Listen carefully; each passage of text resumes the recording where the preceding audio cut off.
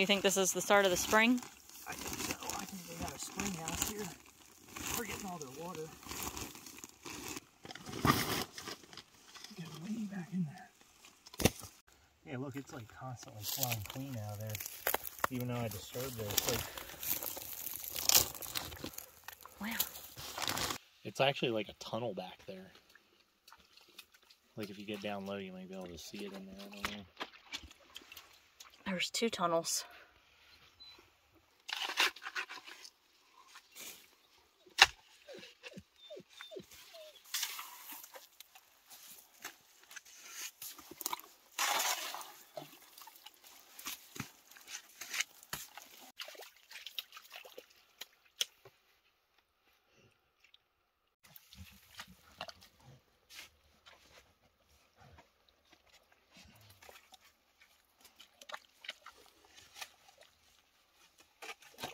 Good morning and welcome back to the channel. Today we have a big project to tackle, and that is developing our spring. Currently we get our water by hauling it from the town water station, and we have a 325 gallon tank that we take with our truck and we go and fill it up. We bring it back to the property, we fill up our 550 gallon cistern, and then we have to go back out to the water station and fill it up a second time to fill up our 550 gallon cistern the rest of the way, and then we add the excess into a 200 gallon tank that we have for watering our garden. Before we even put a bid in on this property, we had a good idea that there were springs on the property. So we walked around and we saw a couple of places where we thought that there would be potential spring water. And we actually found this potential spring back in the winter. When we first got here, we started snowshoeing around the property to just kind of check it out and see what all was here. And even though there were several feet of snow on the ground, when we got to this spot in particular, there was significantly less snow here. Like the snow had started melting into this ravine. So we had a really good idea that the spring was here. A couple months later, when the snow finally melted, we were able to get down here and start digging out this spring. It was really hard to even tell that there was a ravine here with a spring when we looked at it in October, because there were so many down trees that it was completely covered. You couldn't, it just looked like flat ground kind of, with the amount of trees that had been washed down the hill into the ravine, filling it in.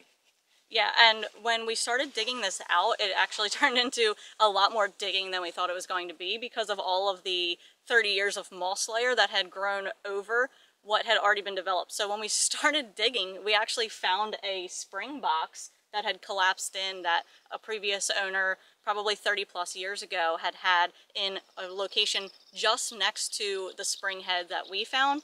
It looks like it could have been a spring that has dried up. It doesn't really seep that much. So we had to uncover all of that and the 30 plus years of moss layer and debris that had grown over top of that, as well as all the trees that had come down in this area. Developing this spring is a high priority for us because of having fresh, clean water right on the property. So it is possible to drill a well here, and we have looked into drilling a well, but unfortunately wells here in Alaska are significantly more expensive than they are in the lower 48 by either double or triple the cost of what it would be typically. We really didn't want to go that route, especially with the issue of a lot of groundwater in Alaska just isn't clean. There's a lot of iron content down here on the Kenai Peninsula, as well as a high arsenic content, depending on which layer of bedrock the well is drilled to. We actually did a home test for this spring, and it came out actually a lot cleaner than obviously our town water that we get that is chlorinated, as well as the spring water that we get our drinking water from. So that was really promising to us to develop this spring and start getting it ready to go into a spring box and pump into a cistern for our RV, and for the future we'll have it pumped directly into the cabin. After a lot of digging, we're finally to the point to where we can build a dam to cap the seep off and prevent it from getting runoff contamination or contamination from animals or whatever else is in the area, and it'll all just be right through a pipe. Nothing can contaminate the source once it's capped. We're gonna go ahead and get to work. We've been collecting all these rocks from doing the land clearing. We're gonna save some of the bigger ones for building a dam around the seep so we can collect the spring water. We're gonna get some loaded up and take them down to the spring head. So let's build us a dam.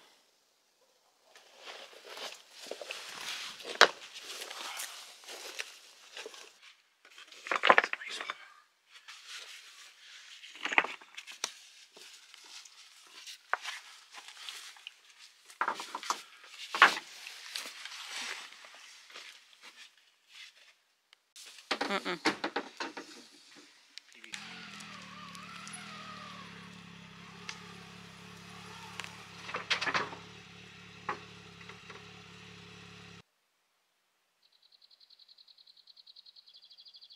So it appears that we have at least 3 seeps, maybe 4. The main one is over here, and then we have a small one here and a small one there. So they're kind of spread out. So the first thing we're going to do before we start building the dam across here is we're going to put a pipe down low. I tried to like dig little funnels to kind of funnel all the water into one location, and we're going to run the water under the dam until the concrete sets up on the stone. When we were originally digging this out, trying to find the spring seep like origination, it just keeps spreading out more and more. I have a feeling that either there's multiple areas where it's fracturing from the groundwater up, or it possibly could be, for all we know, it could be 100 yards that way back into this steep hill. We decided to try and capture it at this point instead of 10 miles back. We're not going to bring a backhoe or an excavator in here and try and dig back in that far. That would just be silly. We're about 30 feet higher than our actual creek right now at this exact location. So this isn't water being pushed up from the creek or anything like that, and we don't believe that it's drain water from like a swamp somewhere or anything, because our ground here is actually like, if you go back this way, our property here is at its highest point. There's nothing lower up there as like a muskeg that could drain down in here to this or something. So this is probably a natural seep from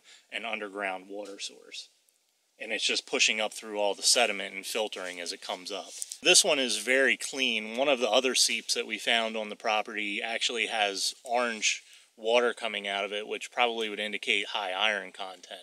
So obviously that one's no good for our needs. When we tested this one, it showed with basically no iron detected. So let's get busy and try and get it flowing through this pipe if we can, so that we can work on the dam and start capturing the water.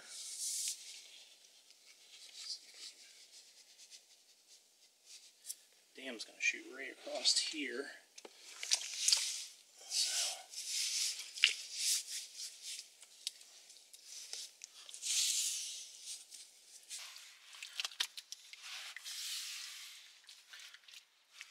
We'll probably have to jam clay or hydraulic cement in here to actually get this to seal up on the bottom once we're done. It's already coming through the pipe pretty strong. Is it? Yeah.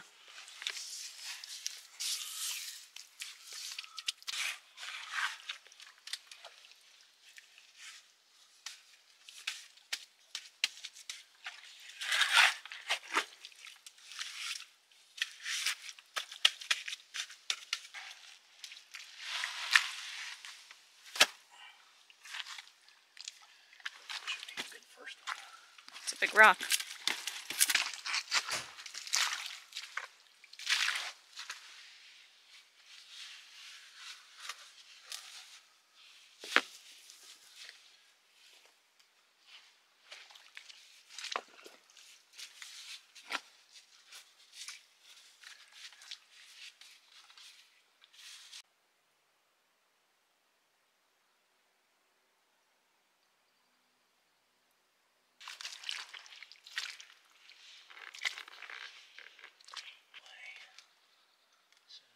Cut it right here.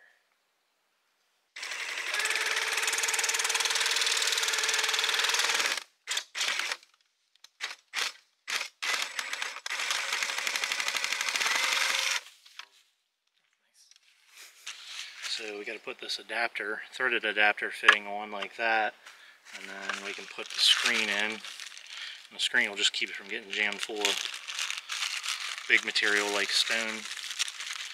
And we backfill it with stone. So it'll just be like that. And that'll be your intake, where it'll come out of.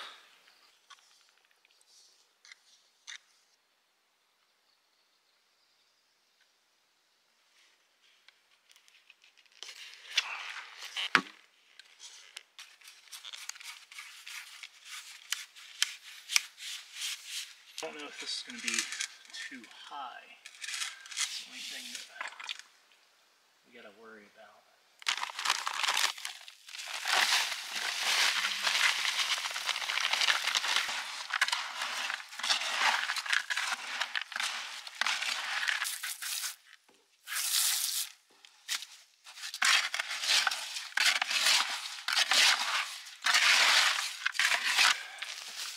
liked how that one dropped in there, but we're going to have to switch it for a smaller one because the pipe's going to be just too high. Yeah, so we'll put this one in there, get the pipe a little bit lower.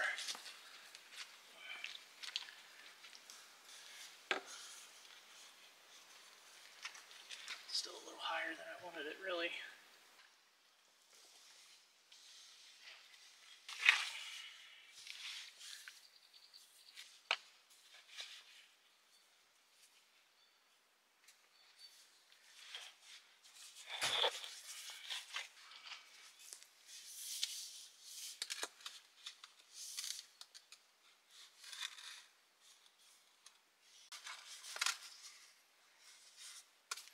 Maybe tall enough.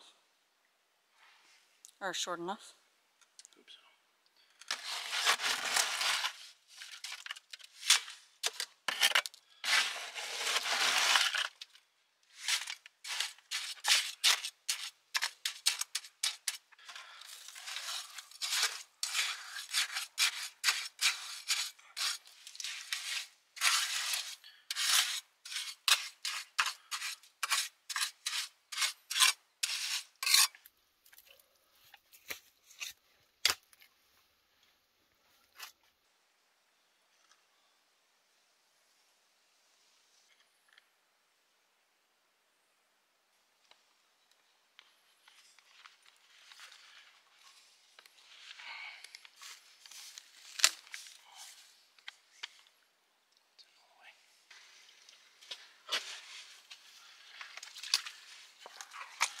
These are like the biggest of the small rocks. I don't know how to... This one might be good too because it's got fire.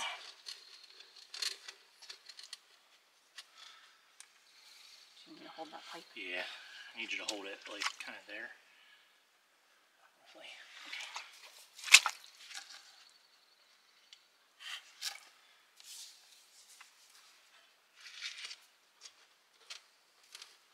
It might start to hold on its own there, I don't know. Oh yeah, it's a little soupy.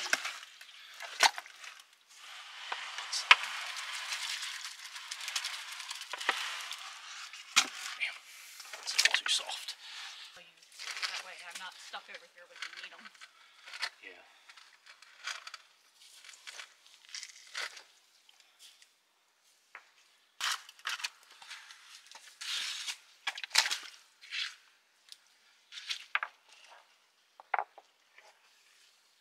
I think it's still too soft.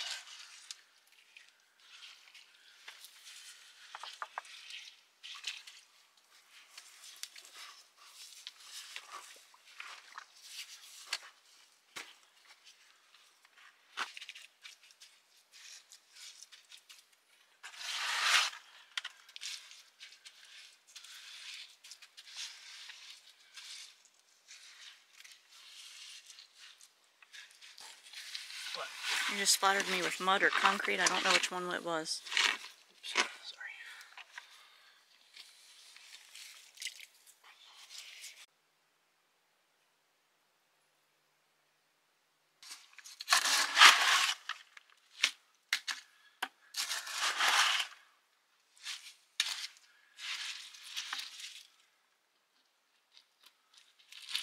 Looks a little big for there.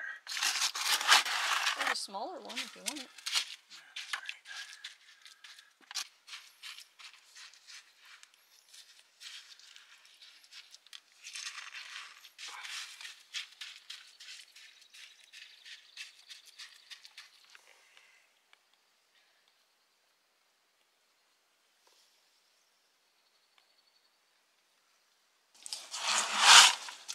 Basically just trying to fill any voids with concrete anywhere that it could potentially start to leak.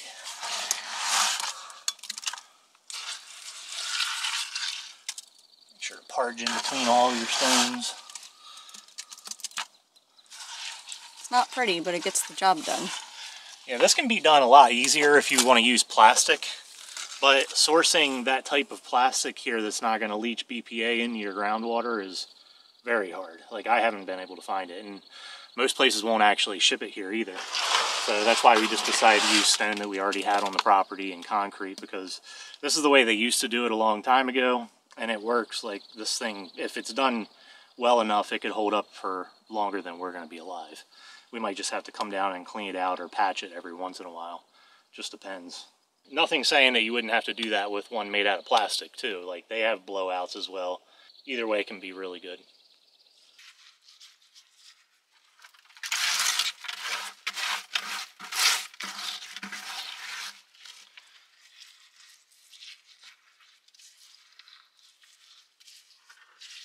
So this is natural clay that we just dug out of the embankment. This is like the barrier that stops the water from coming up anymore. It's very waterproof. But basically we saved a little bit, and I'm using it to cover the sides where the concrete ends, just to give it a little bit more waterproofing. You could just use solely this, but I wanted to incorporate concrete into this one. This is what they used to use when they didn't have concrete available, was clay.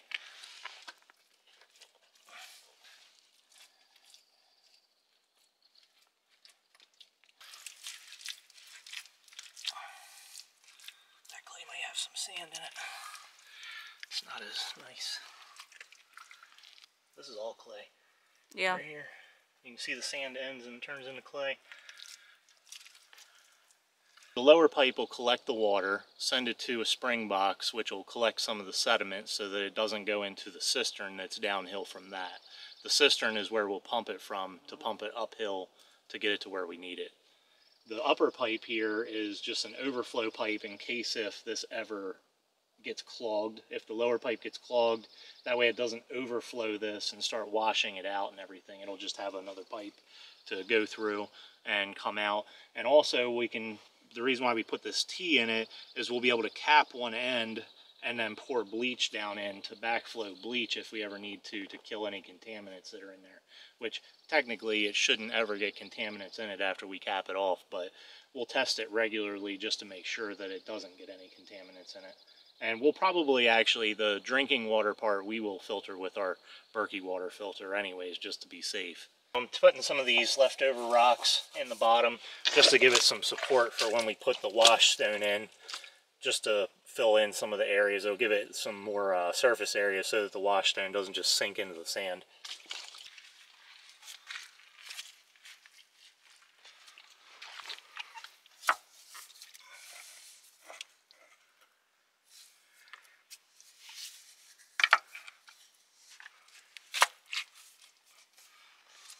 So we went around with some extra concrete and parged everything just to make sure that hopefully there's no leaks when we actually dam the water up.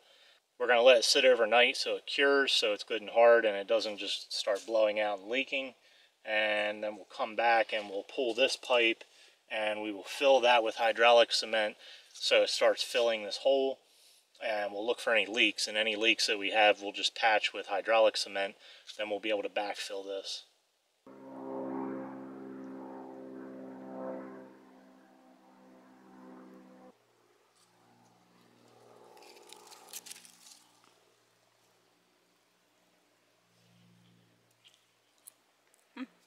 Tastes very good.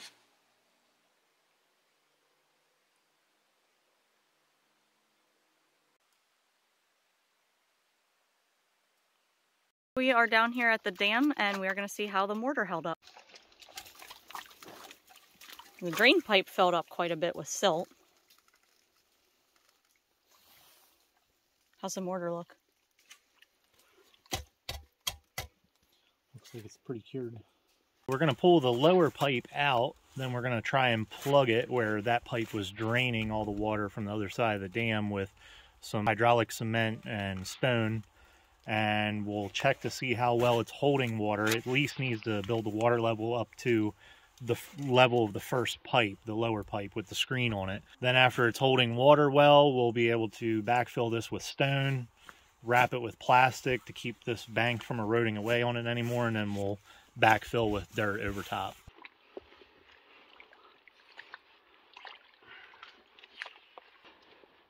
We'll patch it.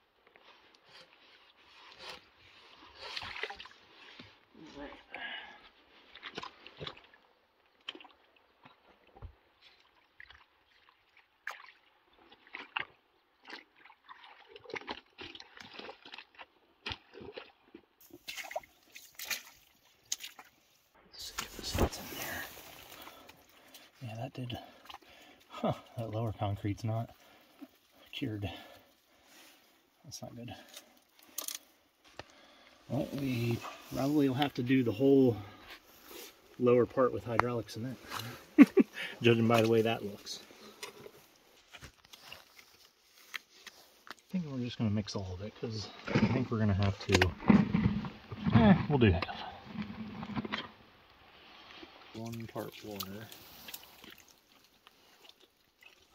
Stir until like a paste.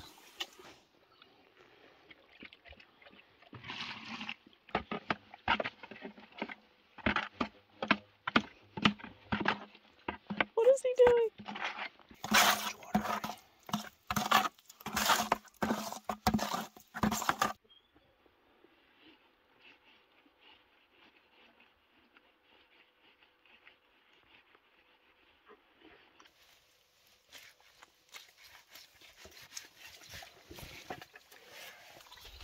It's filling up already.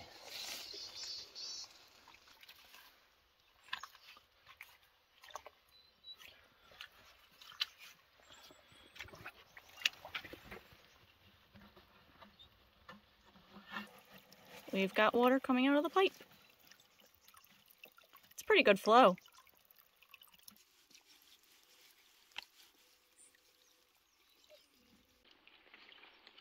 It's nice clean water coming out of there too. Yeah, once all the silt settles, it'll be really nice.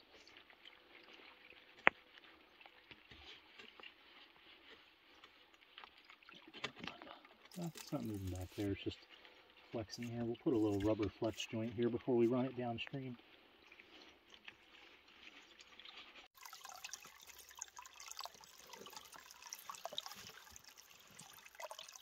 Oh, it just got silty. Yeah, I'm starting.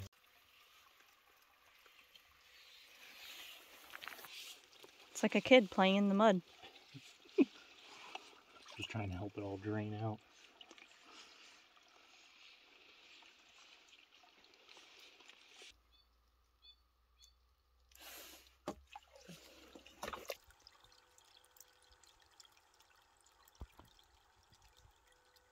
We put a 1 gallon bucket in here just to time how long it takes. It takes about 1 minute to get 1 gallon. That's about 1,440 gallons per day. If you have a way to collect it, this is definitely pretty nice. Plenty of water, as long as it doesn't slow down in the wintertime, which we don't know if it does. How much? We don't think it stops completely, but we do know it still flows because we could see it melting the snow down through this ravine headed down to the creek.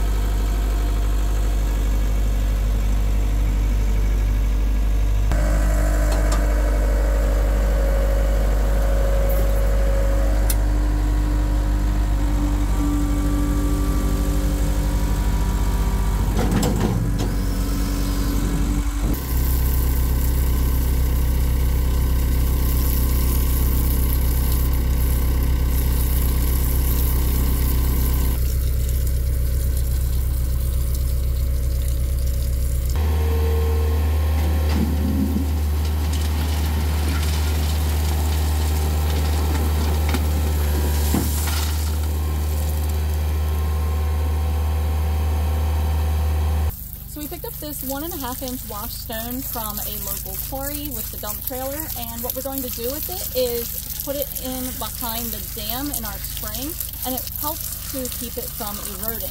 And then it'll give the water something to flow through, and then we will cap it with some plastic and the dirt to keep contaminants out. What I'm doing right now is I'm rinsing it out, getting any residual soot or dirt out of the stone to keep that contamination lower in the spring.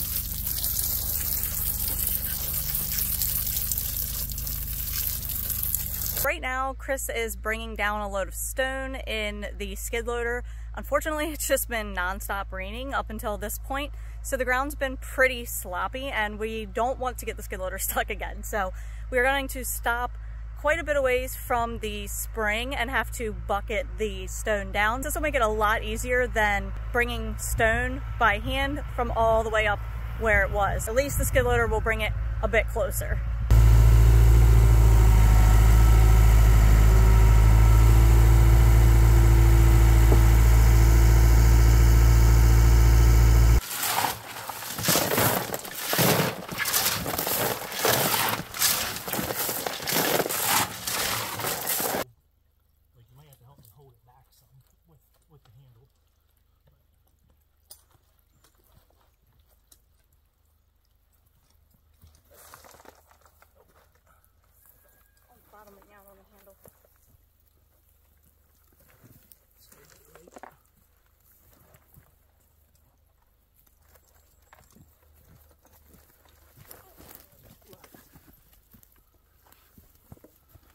I have to move that piece of wood. This one? Yeah. Looks like it's in the way.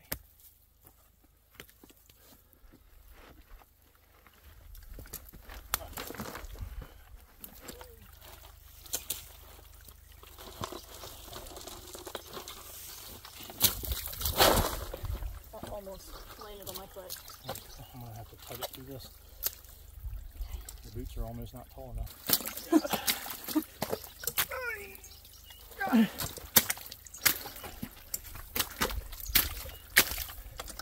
Goodness. Oh my god. It's like about to blow out the side. I thought this thing was ready to use as a dump truck. Oh god, my foot. Oh, maybe we should just leave it right there before that breaks. Oh, break.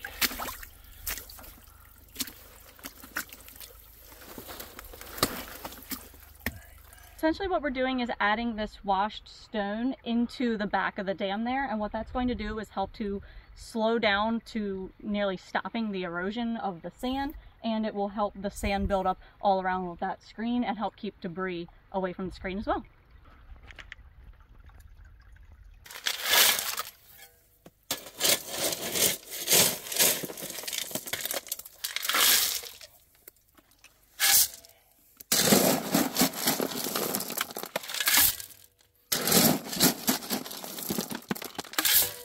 Trying to get the stone back under so that the hillside can't erode down in. It'll give it support so it has something to rest against when we put the plastic in there.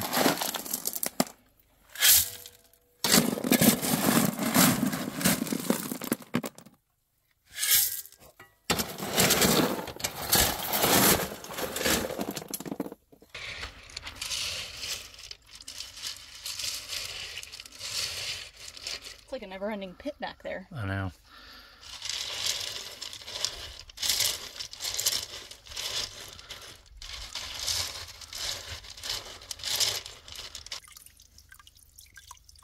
Still a little salty from us stirring it up. Whew, that is icy cold. And it's like 70 degrees out here and beautiful, and that is like making my hands numb.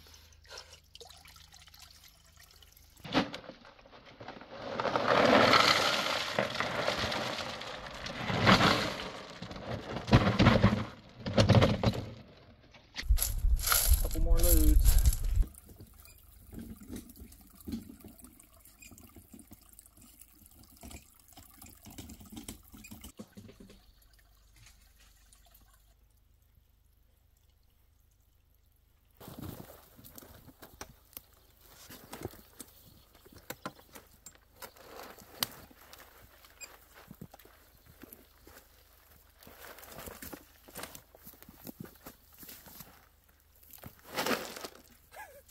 hit your foot? No. It almost hit mine the first time. Just go.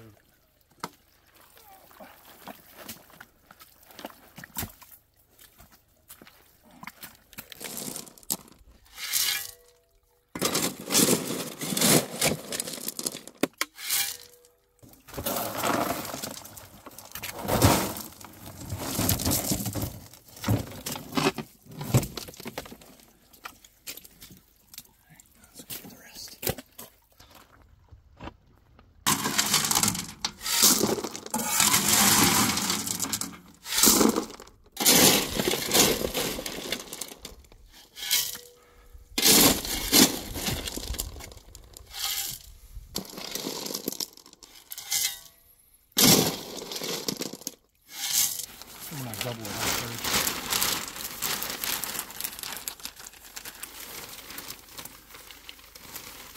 We're just using this thick plastic. It's like a heavy mill. I don't know exactly what millimeter, but we're going to use this to tuck back in, and then any runoff coming down this hillside, once we bury this with dirt, it shouldn't allow any contaminants to seep down into the spring. So it should keep it free of contaminants and clean. And it'll also keep the erosion down, because you don't want this to fill up with all your dirt and sand again, because then it'll block off your flow.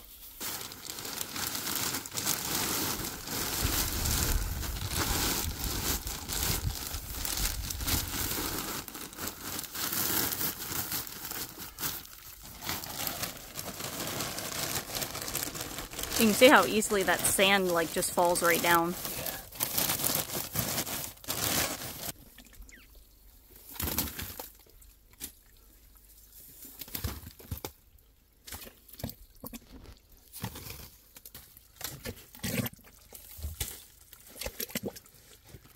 You got mud down my boot. You got mud down in your boot? Yeah. Oh, I can feel it in there.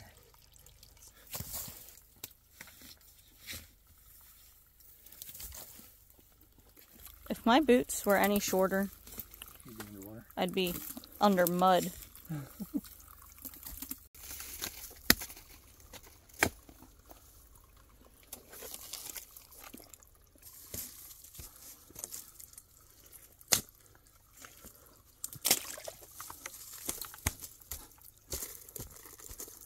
We've got the spring completely capped off, so there's no way it can be contaminated by animals or runoff anymore. We rechecked the flow.